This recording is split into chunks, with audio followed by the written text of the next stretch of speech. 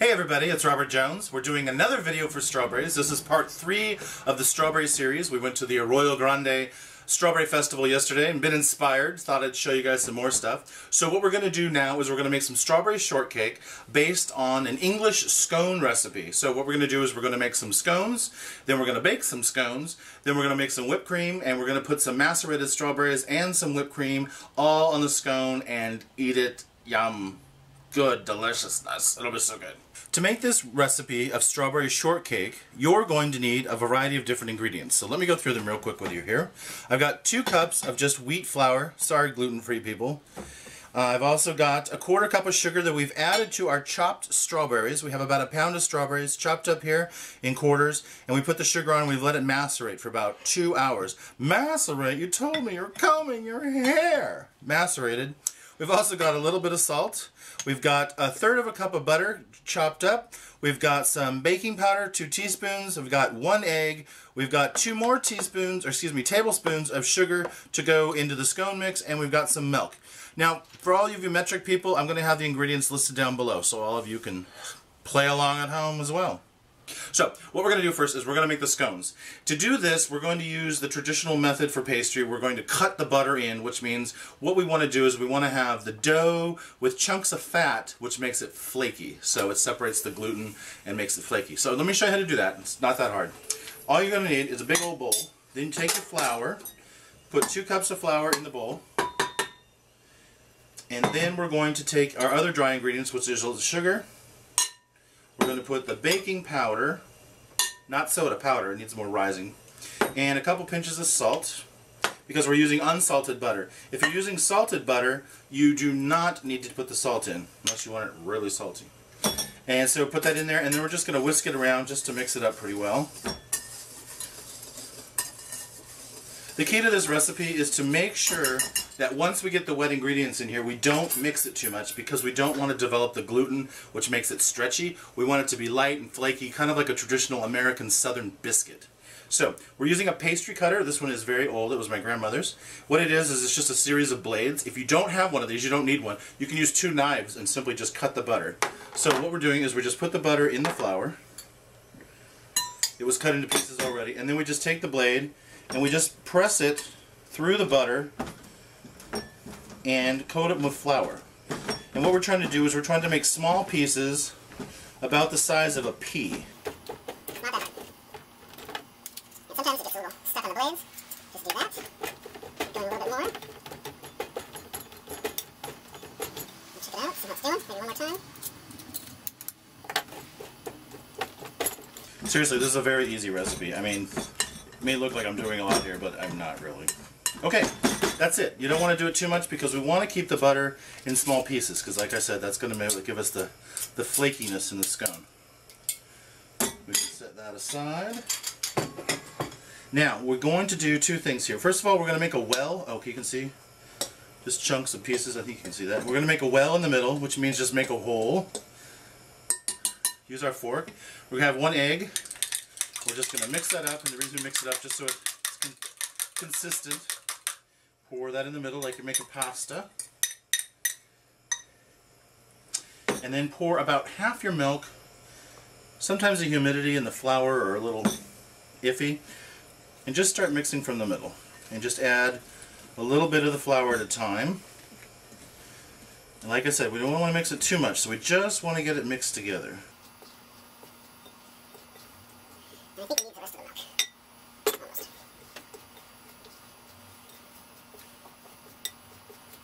So now it looks like this. It's kind of crumbly. And I'm going to start mixing it with my hands. So we'll be right back to show you more. So we've got to this crumbly stage. Oh, I forgot to put the vanilla, so I'm going to put that now. I seem to be forgetting a lot of ingredients tonight. I'm just going to put a tiny bit of vanilla, about a teaspoon of vanilla. We'll mix that in just a tiny bit. And then I'm going to show you the next step here. So, set that aside. Now, I have just a plain baking sheet, just thin for the oven. And I'm going to cheat. I'm going to put some no-stick aluminum foil on here, because I'm feeling really lazy tonight. Let's do it this way. And there's not very much on here, so I'm just going to curve this under. If you have parchment, all the better. This is what I happen to have right now, so that's why I'm using it. Okay, set that aside. So here, let's take our dough, And we're going to mix this together by hand. And it's looking a little dry. Let me put a tiny bit more milk. You want just enough liquid so that you can bring this together as a ball. And I think there we go. Just about there. It's been hot and dry, so the ingredients are a little different than they normally are. Okay, so we're going to dump this out on the table and try to just knead it about 8 times. 1, 2, 3, 4, 5, 6. That's what they told me on the video. 7, 8. Okay, that's what we got. Now, try to make a ball. Weird piece there.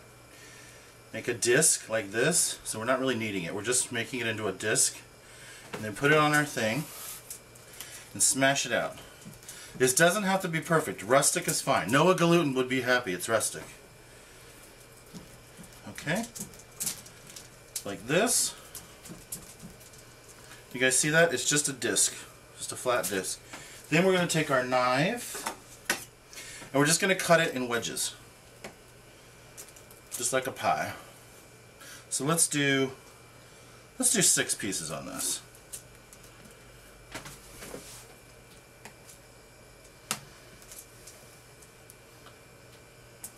Okay? That's it. We don't want to do too much more to this. We want it to be light and flaky and the butter be delicious and all that kind of stuff. You guys, I keep looking at this and it looks so good. So we've got our scone. It's divided out here. And the last thing we want to do, just take a little bit of milk or cream. And we're just going to use a pastry brush. And we're just going to brush this.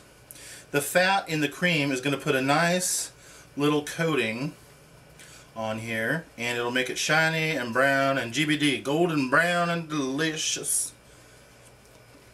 Doesn't have to be perfect. Remember, going for rustic. And that's it. Okay? So now we're going to put this in the oven and we'll see in about 10 or 15 minutes. It's going to bake at 350 for about 10 to 15 minutes until it's brown, golden, delicious, and risen. So our scone is in baking right now. We got about 10 or 15 minutes. So I thought I would just show you guys how to make the whipped cream real quick. So what we're going to need is we're going to use 1 cup of heavy whipping cream, a touch of vanilla, and a couple tablespoons of sugar. That's it. It's that easy. So let me just do this real quick. I'll show you guys how, and I'm sure this will be on fast forward. A little bit of vanilla, maybe a teaspoon or half a teaspoon. This is only half empty, or half full, depending on your view. Put this in there. It's just a heavy whipping cream. Don't buy whipped topping. Make the real stuff. And a couple tablespoons of sugar. And then, it's really difficult.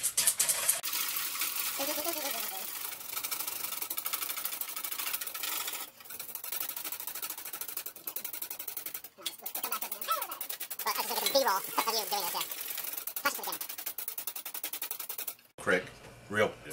Okay.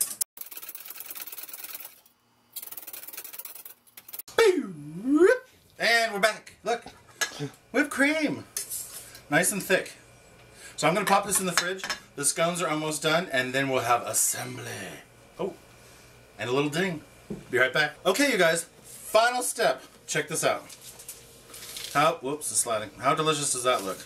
So I'm just going to break apart our scone here into some pieces, and then we're going to do a little assemblage. So let me just take a nice big one here and put it on a plate. And let me get rid of this. And then I'll show you how this happens. So, take your scone. It's still a little warm. I'd let it cool a little bit more, but, you know, it's TV and we have to make these things happen. Split it down the middle. Split it open. Whoops, not doing too great here. It's alright.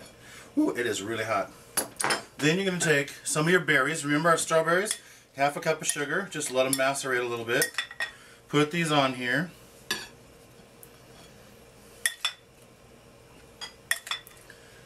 And I don't know about you, but I like a little of the juice. Moisten it up the cake a little bit. Maybe a little bit more strawberries. I'm telling you, this is what I wanted at the festival yesterday. And then we have our whipped cream.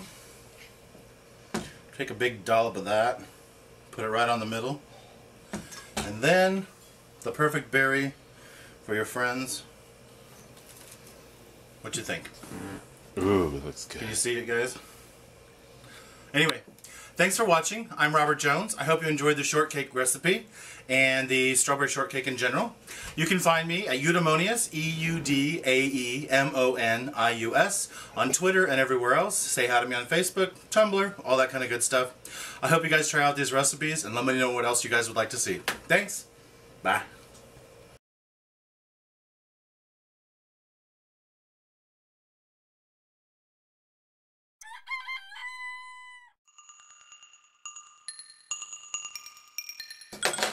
And rolling. Good deliciousness. It'll be so good.